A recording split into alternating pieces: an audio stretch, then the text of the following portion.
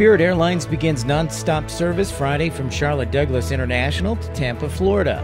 With their daily service from CLT, Spirit increases the number of destinations from the Queen City to 11.